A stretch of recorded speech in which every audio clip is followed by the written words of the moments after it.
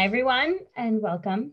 My name is Paige, and you are here for our first-time homebuyers webinar. I am joined by Sean Dunn, Senior Mortgage Specialist with Directors Mortgage. And without further ado, our presenter tonight is Sean Dunn. Beginning his career in the mortgage industry in 2013, Sean understands the significance that a home purchase has to his clients. Providing you the smoothest process, outstanding customer service, and various loan product options are key components to his business. Sean's #1 priority is clear communication and making sure all of his clients understand the options, process, and decisions being made. Today, Sean is proud to be part of the Directors Mortgage team, the largest privately owned mortgage company throughout Oregon and Washington. Directors Mortgage is built upon 3 principles: take care of our clients, our team members, and our community. Sean is licensed to work in California, Oregon, and Washington. So please join me in welcoming Sean. We are so grateful you're here tonight, all of you. Sean, go ahead and take it away. Thank you, Paige. There's nothing more 2020, I was telling Paige when we logged on, than taking a Zoom call, sitting in your camper trailer outside. My 2-year-old's getting ready to go to bed, so I didn't want to disturb her working from home tonight and thought this would be the smartest choice. So without further ado, we will switch over to the PowerPoint here. I created this over the last few weeks and realized that I never put an introduction slide in. So I put this together kind of last minute. Thought I'd introduce myself briefly. Paige did a great job there. Going on 7 years as a loan officer, all with Directors Mortgage, a company that I really have enjoyed working at and appreciate what they do for the community. This year in 2020, I helped 147 families. I just ran the calculation, now being the first week of January. So I was super excited about that, either with the purchase of a home or a refi. Myself personally, I love playing golf. Have to throw that in there. I am licensed in Oregon, Washington, and California, like she mentioned. I actually just added Idaho today, and then adding Arizona next week. So today we are looking at, are you ready to buy? So one of the first things, one of the most important things, really, I kind of say it, and with hopefully not a grain of salt, really just one of the most important things in our culture is your credit score. People are often surprised to hear that it dictates more than just your interest rate on a loan or a car. It can factor into what they charge you for homeowners insurance. It can factor into, of course, whether or not you get credit cards, what those rates are, down to whether or not the water company wants a deposit from you when you move, or if they just turn on service. It's super, super important. So let's start by just doing a little bit of investigating on what credit score is and how it's calculated. So one of the biggest keys to credit score that I think people often kind of catches them a bit by surprise is that you have to use credit in order to have a good score. And what I mean by that is paying off all your debt if you have it, or just never opening cards because you're a very conservative, cautious person, unfortunately, is not the way to get a great credit score. Really, the algorithms want to see that you do have debt, or that you do have credit lines open, and that you use them in a good and educated way. So one of the biggest keys to that is on revolving accounts, credit cards, things like that. You really never want to use more than 30% of your available limit. And I say that, I don't even know what the available limit is on every single credit card of mine. But if you're looking at building up your credit, that's really step 1. Go look at what your maximum limit is on each credit card. Now, what that number isn't really that important as much as not using more than 30% of it is. So if it's $1,000, never use more than $300 on that card. And then, of course, up or down from there, depending on what the limit is. So that's on revolving accounts. And then, sometimes I'll see someone working on building up their credit a lot, and they will pay off a car, or they'll finish paying off a student loan. And actually, in the short term, they might see their credit score go down a few points, which would seem backwards. But they were really getting a positive credit history, a positive mark every month they made that payment. Not to say you should have a car loan if you don't need one, but it just goes to show that having credit and making those on-time payments is important. This pie chart is great. Amounts owed in the green, that's that 30% limit that I was referring to. Payment history, of course, is the biggest chunk. So if you don't miss payments, if you make on-time payments, that's huge. Limiting the amount of inquiries and new credit lines you have, as well as having a mix of credit cards and loans like car loans, that's important. Those are the top two there. And then credit history, that's the one that is a little bit out of your control. If you're a younger person just trying to buy a house, you just don't have 30 years of credit history because you're 25. So just keep making, on-time payments and sort of, unfortunately, I chalk it up to playing the game. Get some credit cards open, get them active. Don't let, if you have a really old credit card, don't let that one get closed on you automatically. That's something else I see. So if your parents got you a card when you got, your first temp permit so you could buy gas or something, be sure that card stays open even if you're not using it anymore. So credit it's a fickle beast.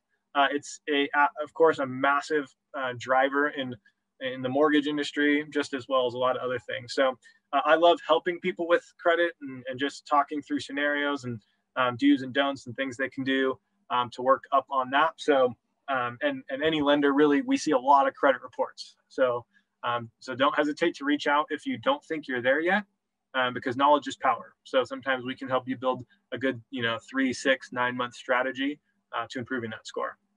So the next few slides, we've got credit, we're working on it, or it's there. So what are your kind of general budgeting plans? So step one, of course, is just roof over your head. Prioritize bills. Make sure that your cards are set on auto pay to the minimum. So of course you want to be paying more than that if you're working on paying off debt, but you can still set it so that it pays the minimum every month, so that you just make sure you never accidentally miss a payment or anything like that as you're working on building up credit. And then 2 from there, once your bills are paid, once you've got kind of things on auto, then you want to track your spending. Make sure you're understanding what is going out the door, how many of those subscriptions are necessary or hindering you from saving to buy a house. Doing these 2 things will allow you to really manage. And I say dealing with debt, really it's managing debt, because again, it's not bad to have a car loan. You may not have to wait to pay off that car to improve your credit. It'd be actually helping you. So just once you've got bills and budgeting going, you're really managing debt a lot better. Excuse me. One thing that a lot of people don't know is you can go on annualcreditreport.com right there, and each of the bureaus has to give you a free copy of your credit report every year. So if you don't have any idea where you stand, you can go get all 3. I like to just get one of mine, every 4 months. I'll just go get TransUnion 1 month, and then 4 months later, I'll go get Experian. And for me, it's just sort of credit monitoring. Make sure there's no one bought a Tesla I don't know about that I don't have the keys to, kind of thing, especially with 2021 and just technology going the way it is. Here's a bit of a list of do's and don'ts. Really, I think what I often boil it down to, and I a bit said it earlier, is just knowledge is power.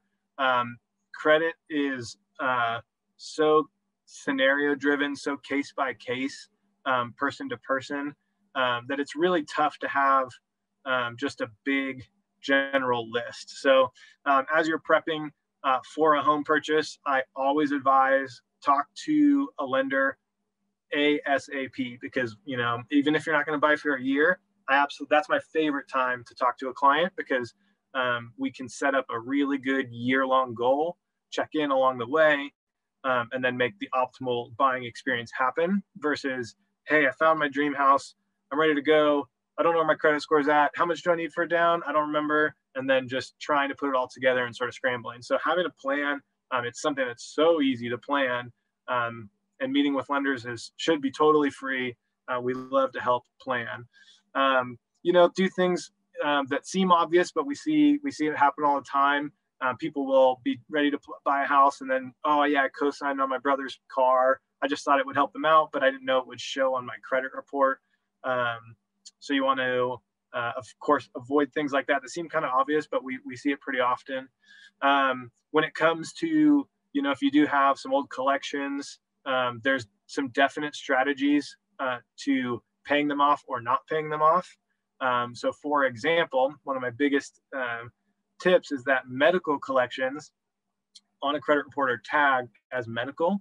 And in the mortgage world, we have the full authority to ignore them. So you can have a $5,000 medical collection from a car accident and the insurance didn't cover it, and things that are just out of your control. In the mortgage industry, we have been given permission to look at those medical tag collections and items and understand that those are situational and were medical. So paying off, if you have $5,000 to work with, paying off a $2,500 medical collection may not be the strategy that gets you to owning a home. Now, is it something you want to pay off in the future? Yeah, maybe we could talk about that, but is it the strategy to get you into home ownership quickest? Probably not. There's probably a better way to allocate that $2,500. So really a lot of this is just, I kind of boil it down to don't really do or don't anything until you chat with a lender and kind of have a good strategy there. So that's a little bit of a credit portion. I think it went maybe a little faster than I expected it to, so I won't be totally surprised if there's not any questions at this point. If so, I'm easily interrupted, Paige, so don't hesitate, but we will keep trucking along real quick. So I had that all set up. Credit is just is a big step one because it does drive everything. So now we can kind of transition a little bit more into types of loans, down payments, minimum credit scores, really a lot more detail on the home buying side. But sometimes I just forget that, credit is just such a big step one that can take years to fix or create or anything like that. So really wanted to set that whole thing up as a starter. So what are types of loans? There's conventional. That's the one you might hear a lot of. It's definitely the most popular. Conventional, that's your fixed, your classic sort of fixed rate, 30-year. Typically on a conventional loan, we like to see about a 700 plus credit score. I'll dive into a bit more detail on all of these in the coming slides. Minimum down payment's 3%. Then the second bucket you have is government loans. These are VA, USDA, and FHA. So VA, that's the pretty straightforward one. Veterans, of course, got to take a step back at this point and just say, veterans, thank you for your service. Because of that, you have a better loan than I'll ever be able to have. There really is no beating a VA loan. You've earned it. You deserve it. So use it. So I always put my same plug in at this point in any presentation, which is if you know a veteran that doesn't own a home, they should. And we should help them. So we should help them get into this loan. The biggest, there's so many perks, but one of the biggest perks is it's 100% financing. There's no mortgage insurance, great rates. I mean, it's a good loan. So USDA in Deschutes County, USDA is exactly what you'd think. It's the United States Department of Agriculture. I know, what are they doing in the lending business? Is a great follow-up question to that. USDA loan is really meant to encourage growth and stimulate economies in rural towns. So really think anything not Bend for our part of the world. Anything outside of Bend, so Redmond, Prineville, La Pine, Madras, Sisters, all of those places, you can use a USDA loan. It's 100% financing. That's their big perk. That's their big encouragement to use that loan product. We'll go into some other details in a moment. And then FHA. FHA's often you'll hear people refer to that as a really common first-time homebuyer loan. It's the Federal Housing Administration. There's no requirement to be a first-time homebuyer, but the reason it ends up having a lot of first-time homebuyer use is it's just a very, very flexible loan. So again, we'll dive into that in a bit. And then lastly, just while we're talking about it, there are other loans Jumbo loans, I don't think, unless you're a different first-time home buyer than I was a few years ago, you're not about to go buy an $800,000 house. So not very applicable, but that is for the upper end loans. Second mortgage is HELOC. Construction is one that people ask a lot about. Construction is inherently still pretty difficult to do. It's a risky loan. There's a lot of moving parts. So you might often see lenders that want higher down payments, more skin in the game, different funky ways of structuring it. It's very, very tough, I would say, as a first-time home buyer to try to go down some sort of construction route. Portfolios, kind of unique things, private money, same, house flipping, things like that. But those are just some other loan options. So a little bit more detail about conventional loans. And just so you know, I will say a decent amount more than is on this slide. So if anyone's taking notes, that's just a note. So the conventional loan limit for 2021 is $548,250. That's the maximum loan that a conventional loan can be. If you hear the terms Fannie Mae or Freddie Mac, those are kind of buzzwords. Those are conventional loans and the guidelines that they follow. The absolute minimum credit score for a conventional loan is 620. You'll be, now you might say, hey, on the last slide you said 700 plus. One of the reasons for that is a bottom. You can't be lower than 620. However, if you're between like the 620 and the 700 mark, it probably would make more sense to go with an FHA loan. And a lender should show you the pros and cons to both loan options because you might qualify for both. And more often than not, on an FHA loan, if you have a 640 credit score, you're going to get a significantly better interest rate than a conventional loan, significantly lower mortgage insurance. So although it is a minimum of 620, you really don't typically see people start to use it until they're around that 700 mark. Any loan that doesn't have that magic 20% down number, it's where, that one we all hear, is going to have some sort of MI. I really, really want to emphasize, don't let MI stop you from buying a house. Rather use it as a tool to allow you to build equity. MI is a part, it's sort of just a part of the game. So if the mortgage insurance company is basically saying, if you pay us just a little bit on, as a part of your payment, then we will let you buy this house with, we'll let you buy this $300,000 house with $9,000 down, let's just say 3%. That is awesome versus trying to save up $50,000 just to avoid some PMI. I know I am a terrible saver. So to save up 50, I'd still be spinning my tires. Rather, if you buy that house with 9,000 down, maybe you get a good tax refund, you've been saving a little, and you put it together, you get that 3% down. Now you own a home, you're gaining the appreciation that you're seeing in the Bend and Central Oregon market. You are a part of that. You have forced savings by the fact that $300,000 house is worth $320 the next year. So you just made $20,000 rather than just still sitting on the sideline trying to wait and save up money. So really, PMI over the last 5, 6, 7 years has really gone down quite a bit. It's become a more competitive environment, and the companies are having to compete. And so that's a benefit to you. Really, really, I just say it. I want to say it again. Don't wait to have 20% down to buy a house. I'd say that more often than not, people are very surprised at how affordable mortgage insurance is, and you don't even notice it. I've honestly had it on every single loan I've had. In 1, 2, 3 is my 4th house, and I've had it on all of them as I work towards gaining more and more equity each time I sell and buy. Down payments. Oftentimes people ask me, what's a perk of being a first-time home buyer? One of the biggest ones is on a conventional loan, the minimum down payment is 3%. For anyone else, after you've owned a home, it's 5%. So that's a perk for being a first-time home buyer. And then really it goes in buckets. So 3%, 5%, 10, 15, and 20. There's really no great reason to do anything other than those sort of even percentages. And then real quickly, I like to sort of empower people to get a bit of an idea of what you might qualify, or what do we look at when we say, and this is totally off this chart, so if you're taking notes, you have to write this down. What do we look at when we say, what can you afford? So what we look at is called debt to income ratio.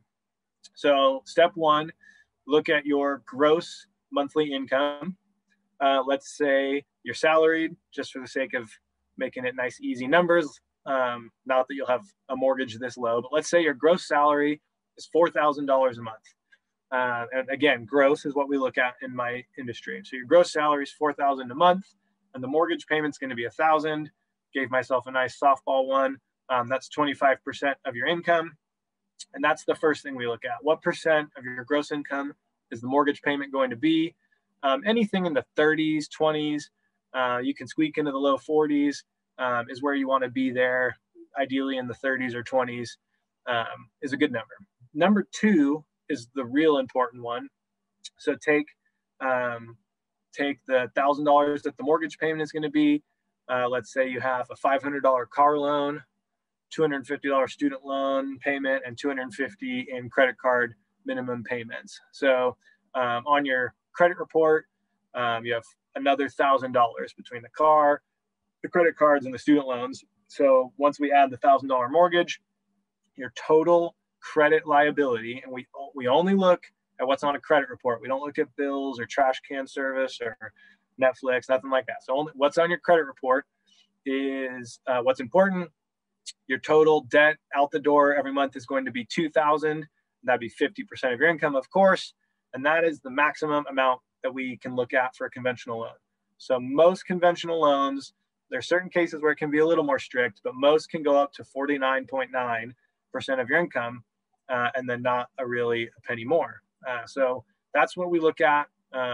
Total debt to income ratio, conventional loan, no more than 50%.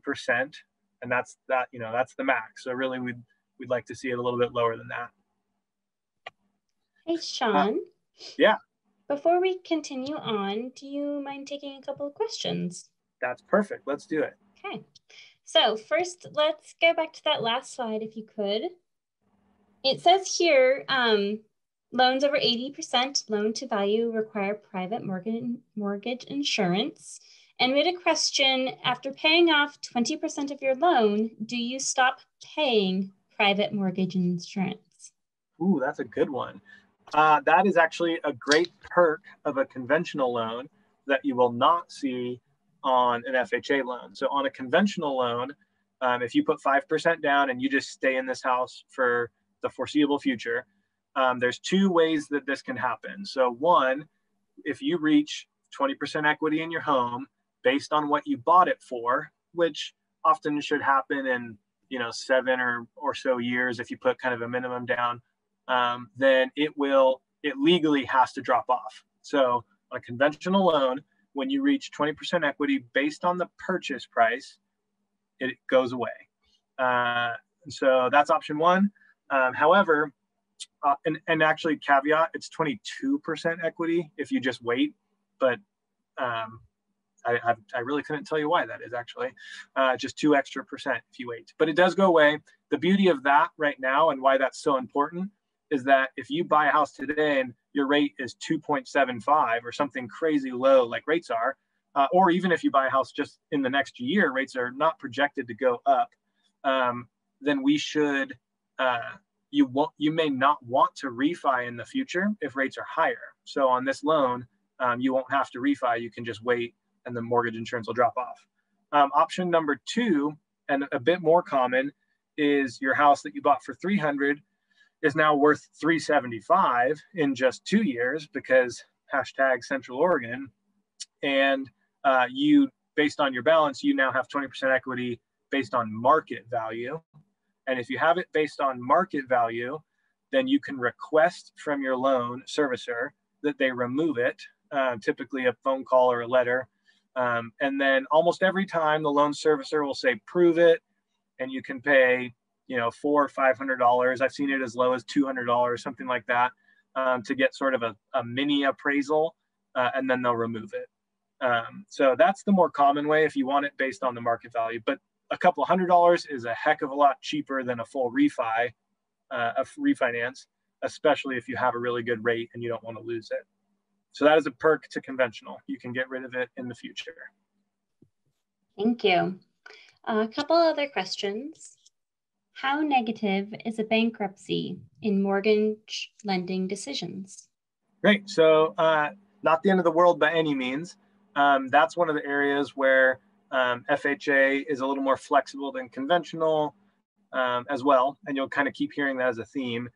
So depending on the type of bankruptcy, the two main ones being a 7 or a 13, there might be a certain amount of waiting time before you can buy. So on a chapter, and each loan product has a different wait time as well. So I have a cheat sheet on my desk that I can go look at that has all of those, because you can jumble them pretty quickly. But basically, between FHA, USDA, conventional, it's going to be somewhere between 2 and 4 years from the date that the bankruptcy was discharged. That's an important time. An important thing to know is, when was your bankruptcy discharged? And then I think unless these rules, and rules can always change, but it's held pretty steady that about 2 years is the quickest after a bankruptcy, and then with the longest wait period being about 4. But again, that's going to depend on the type of bankruptcy and maybe a few other factors. But it's not the 7. A lot of people have that 7-year mark. That's more to do with when things start to fall off your credit report. So we can see it, and you can still get a loan, depending in that 2 to 4 year window. Good clarification. All right, last question for the moment. How difficult is it to obtain a mortgage if one spouse is disabled and unable to generate a stable income besides their monthly disability / Social Security insurance payment, or a single income earner? Yeah, so we can use, and we often do, disability and Social Security are absolutely usable sources of income in the mortgage world. So we can look at what those payments add up to be. Just as a side note, while we're talking about it, child support and alimony, those things can be used, again, a little bit case by case, but pretty commonly can be used as qualifying income. So you don't have to have a traditional job and be a W-2 earner. If you have an income source and it's fixed and pretty predictable, like Social Security and disability are, then we can look at using those. And then as a single earner, whether there's 1, 2, 3, or 4 people on a loan, it always just comes down to that debt to income ratio. That really drives everything. So if you have 1 person, then it's a pretty quick calculation. If you have 2, then I kind of call it a blender. So boyfriend, girlfriend, husband, wife, just 2 people buying a house, whatever the case may be. It's going to be all their debt into a blender, all their income, and then 1 mixed debt to income ratio. An asterisk to that is the most common reason for a cosigner in the mortgage world would be to help someone's debt to income ratio. So for example, when I first bought my house, the mortgage world didn't see kindly upon the fact that I was new in an industry that had some commission and bonus and things like that. So I was making more money and I knew I could afford a house, but on paper, because of the mortgage rules, my debt to income ratio wasn't strong enough. My credit was fine. I had 3.5% down. So my dad co-signed for me to buy my first house because his debt to income was very low. And so it helped offset mine. So a cosigner is an option in the mortgage world. And the number one reason for one is to help someone. If you have a 60% debt to income ratio and it's just not working, and you have a parent or someone in your life, grandparent, that can cosign and they have a very low debt to income ratio, then that can help fix that issue. Fantastic. Thank you for answering those questions. Yeah, certainly. So we're comparing a lot conventional to And then let's go to the other three quickly, our government loans. These four, conventional, and these three, I mean, these are by a long shot. The four of these loans probably make up 98% of all home loans. So really outside of this, you don't see many more. So conventionals, the big one, and then here's three government options. So FHA is definitely your most common. Like I said earlier, it's often mentioned as a first-time home buyer, but you don't have to be. It's just that it's more flexible.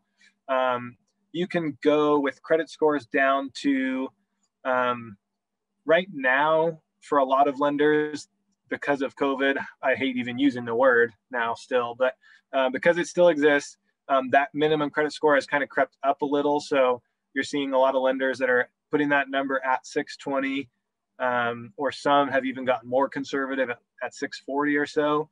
But for most of my career prior to March of this last year, FHA has been able to go down pretty consistently to about 580.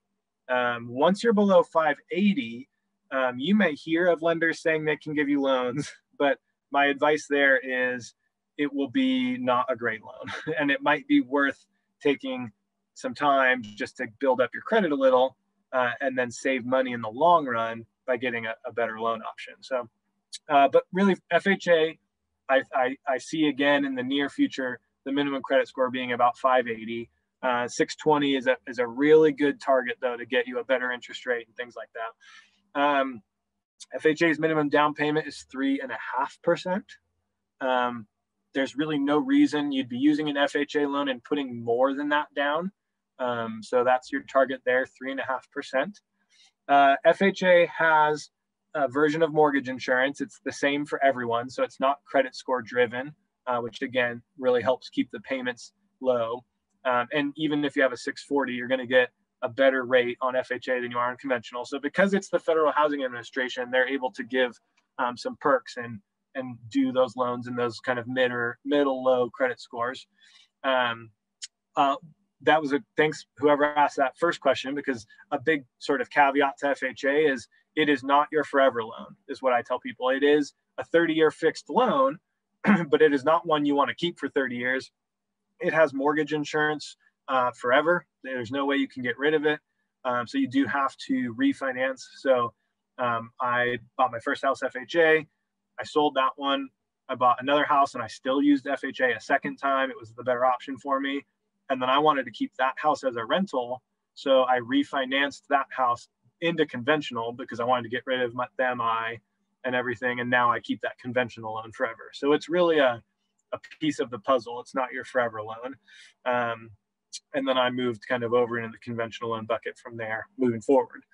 And then another way they're more flexible is FHA's debt to income ratio. That number, that magic number that drives everything, is 56% or so. They take a few more things into consideration, but it is definitely can be more flexible. It's definitely a little higher. One thing I just thought of that I don't think I put myself any notes in here is, and it's pretty common, is student loans. They exist. Unfortunately, a lot of us have some, and a lot of us have a lot. One thing with student loans is that every loan product will look at those a little different as well. It's best, generally speaking, if you can be in repayment on a student loan and have that payment showing on your credit report. More often than not, we can look at using that credit report payment. FHA, one sort of bug that they have is that if you're in deferment or if you have income-based repayments that are really low, they kind of make us use a pseudo payment of 1% of the balance. So student loans can kind of be a bit finicky. It's another good reason, if you have some student loans, to chat with a lender about what loan you might be prepping to use in the future.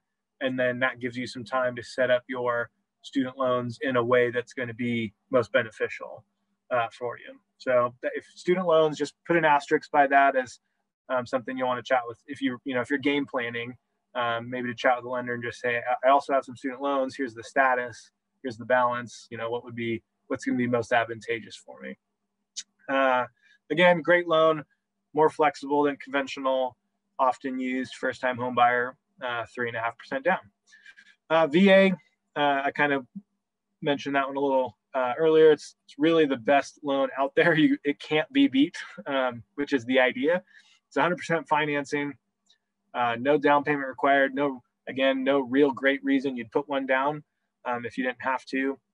There's no mortgage insurance at all, even if you put no money down. The interest rates are typically good. Credit scores are in line with FHAs. So you know, most lenders right now really want to see that 620 plus. Typically speaking, you can go, the VA doesn't technically have a minimum credit score, but it's pretty hard to find a lender willing to do one much below 580. So although if you just Google it, you might see some content that says they don't have one. That may be true. However, lender to lender, you may struggle to find someone willing to do one much below 580. So it's definitely doable. If you're in that 500 credit score category and you're trying to use a VA loan, it can be very case by case based on your credit report. You know, what's on there and why is it where it is. So let's see, their debt to income ratio is it's pretty flexible, much like FHA's.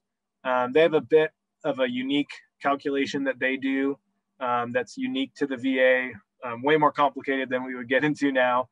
But they have sort of a unique way of looking at it. They say, you know, if this is your net paycheck and here's some of your bills. So they're going to look into it a little more detailed than other loans will. But that's one of the reasons for that is because you're putting 100% down. So they're going to be a little more, they're going to look into it a little deeper than the other two might. And then lastly, USDA, Department of Agriculture, reminder, or if anyone was late, that's in our part of the world, that's anything not in Bend, basically. It's not just the true city lines. USDA has a map of their own, but that's a good tool to look at. It's basically not in Bend. The beauty of USDA is if you're not a veteran, then this is your 100% financing option. So no down payment required. Anyone can use this loan. You have to, you know, live in Madras, Prineville, Redmond, something like that. It's a really great loan. Rates are going to be good. Again, anytime the government's backing it, that definitely helps keep rates low. They have like a version of mortgage insurance. It's just, it's pretty cheap. It's actually a little less than half of FHA's. So it does exist, but it's really much more affordable. So it doesn't hurt too much in the payment. And the biggest kicker with USDA is they have an income limit. So USDA actually won't let you use their product if you make too much money. And that's just been how they've operated since I've ever known. So the income limit can be based on family size and where you live. So it's a county income limit. So if you're in, you know, Crook or Jefferson, it might be different than if you're in Deschutes. And then of course anywhere else. So you can look up the limits on your own, or it's probably easier if you just reach out to a lender. We know all the quickest ways to do it. Typically family 1 to 4. It's not too strict. In most counties, it's going to be right around 100,000 total income, total household income. So I don't want to get too much into the weeds or discourage anyone from looking into that, but just something to note. They do have an income limit that a lender is going to look at, make sure you're under the income limit.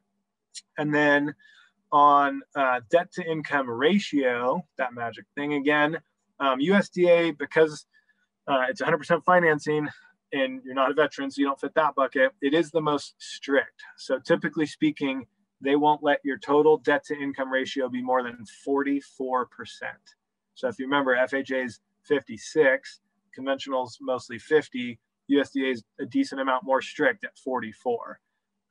But if you're under the income limit and you qualify for the home that you want in La Pine, then there's no reason there's really no reason you'd go another way.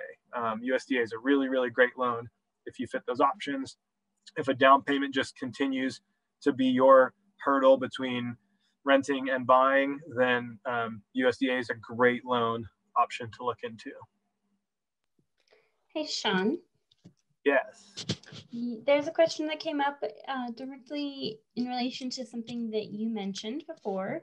You mentioned how an FHA loan is not your forever loan. And you mentioned how you could go about transitioning that loan, refinancing it to a conventional. The question that we've gotten is, what qualifications do you need to have in order to refinance an FHA loan to a conventional? Good question. And just refinancing in general. So a refinance is completely paying off the old loan and completely starting a new loan. So it's always kind of funny. I kind of laugh every time I think about it. But in a refi, the fact that you have, for however many years you've had that loan, the fact that you've made those payments is nice, but it really doesn't matter. What we really are going to look at is you as a brand new borrower that day. So if you have a whole different job, a whole different credit score, everything, you have to essentially re-qualify for the new loan. So ideally, when you're refining, it's in a time and a place where you're maybe even lowering your payment, or you're getting into a shorter term, like you're going from a 30 to a 15, or something like that.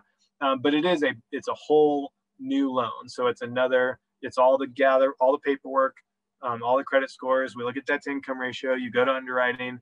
It's as if you're buying a house. The only difference being you just live in this one, but it's a full loan process. So it looks at everything like we would if we were pre-approving someone, or you were buying a house. You have to fully qualify for the new loan. We pay off the old one, and we give you a new one with a new structure.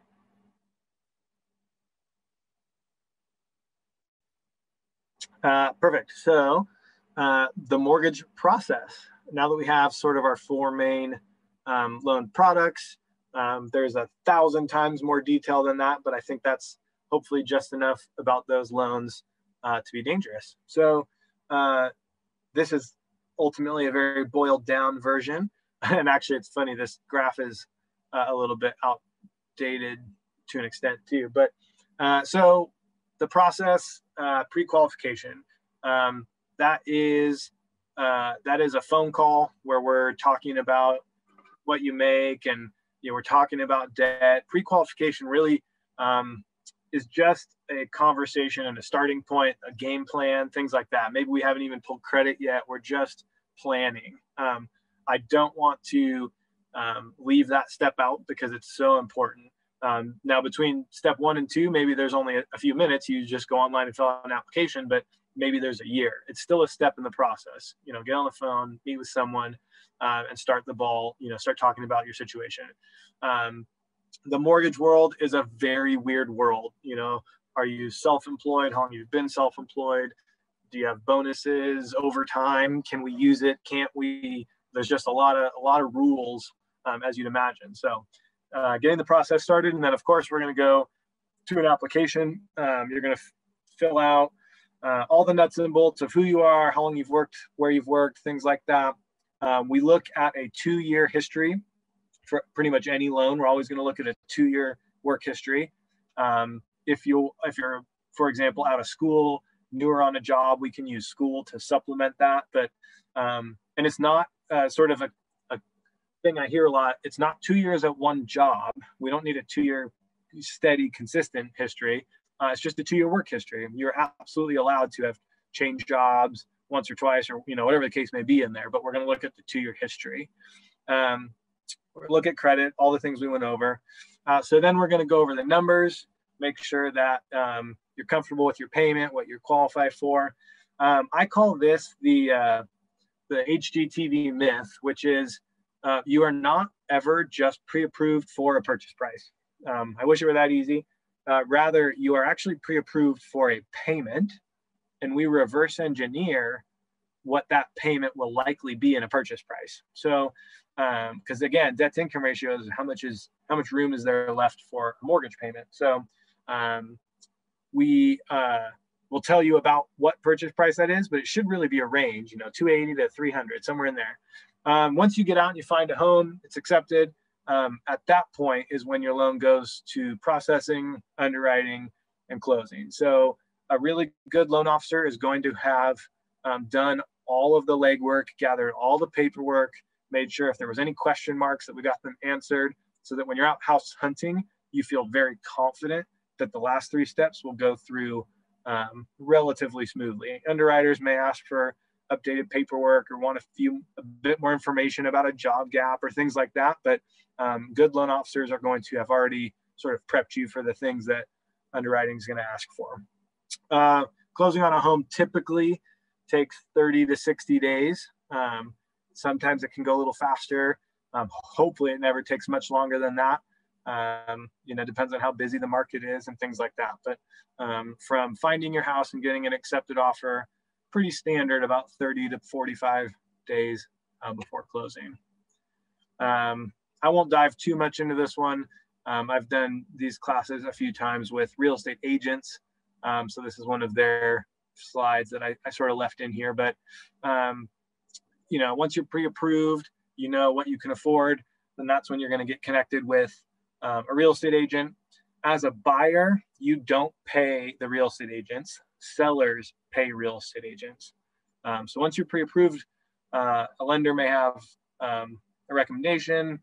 You may have a friend or family member, a friend or family member that has a recommendation. You'll find someone. There's a lot of real estate agents out there.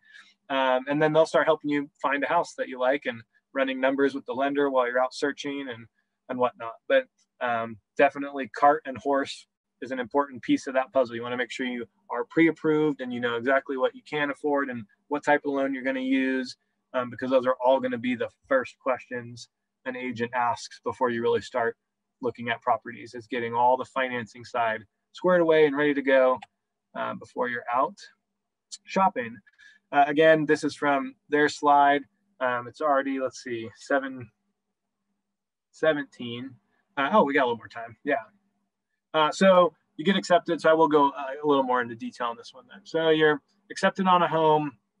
What are some of the processes just from the real estate side of things?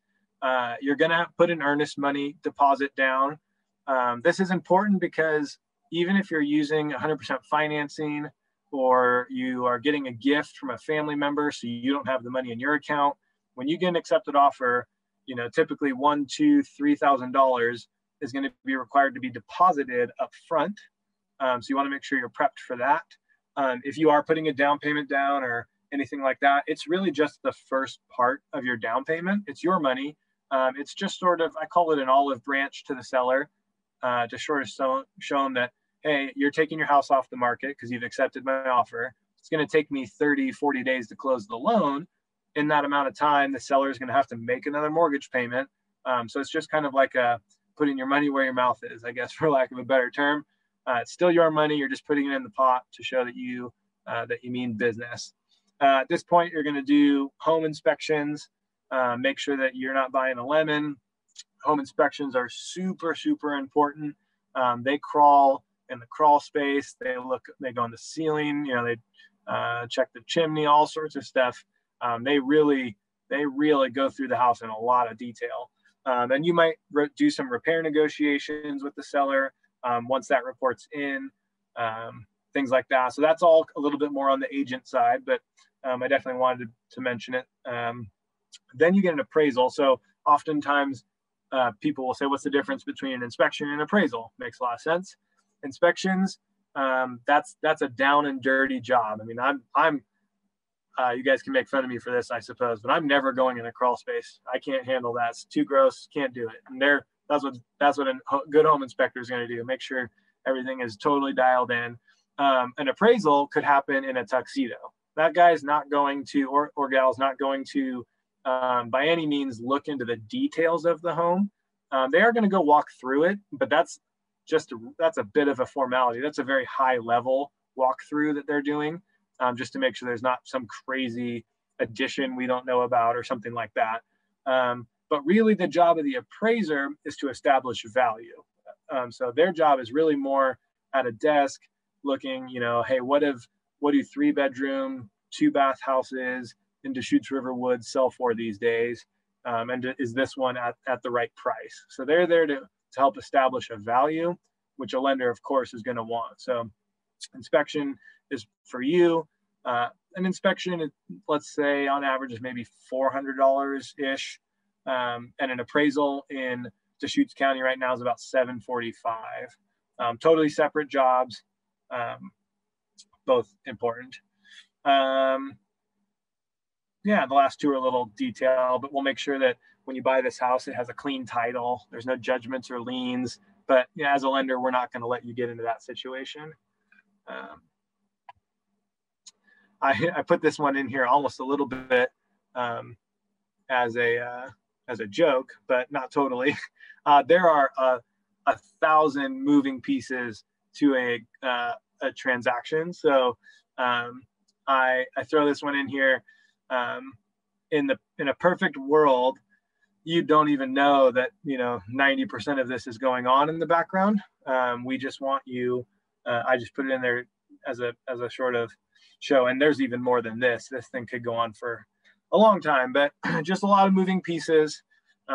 Definitely don't get overwhelmed. That's what our job is as lenders, or real estate agents' jobs are as realtors, is to help guide you through all of this process. And that's everything I wanted to say. So I will see if there's any other questions that have been brewing. I'm trying to think if I missed anything I wanted to get in there. I don't think so. I think I'm all set. Fantastic. That was a really comprehensive view of a really complicated process distilled down in layman's terms, and we really appreciate that. So thank you, Sean. Our audience, do we have any more questions? We also want to make sure that you have Sean's contact information for after tonight's program. If you do have other questions that occur, he and anyone at Directors Mortgage would be happy to help answer any of those. We don't have any more questions that have come through right now. So I just want to let everyone know, of course, we are the library. We have a lot of information and a lot of resources available to you at DeschutesLibrary.org on this topic and all other topics involved in buying your first home. So please come check us out. We are here to help. We also have librarians and staff on hand. If you have specific questions and you can't get a hold of Sean or someone quickly, we'll ask one of us. We might have an answer for you. All right, Sean, I'm going to let you go for the evening. Thank you again so much. Thank you, everyone who joined us tonight. Please check out DeschutesLibrary.org for all of our other great, fun, free programs. And we hope to see you next time. Thanks, everyone. Thanks.